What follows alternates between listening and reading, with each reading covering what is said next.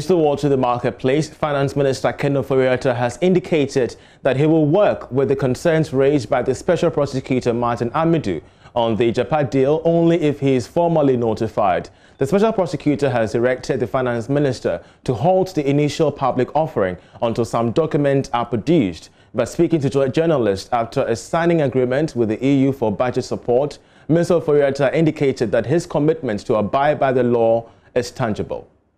Well, that's the plan, so I stick to it until I can't move more.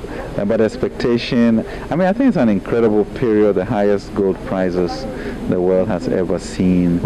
And so if you have that resource, what do you do with it? Do you bury it underground, or do you, use it for the benefit of our people?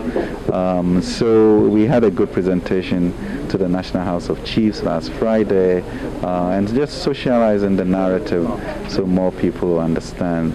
But we would never do anything illegally, but we know it is the right way to go for Africa to open itself up to equity investors, which have a higher risk profile for that, and move away from the 70% debt that he's talking about. We're reading that the SP says you have to hold on for a while. There are some more assessments. Yeah.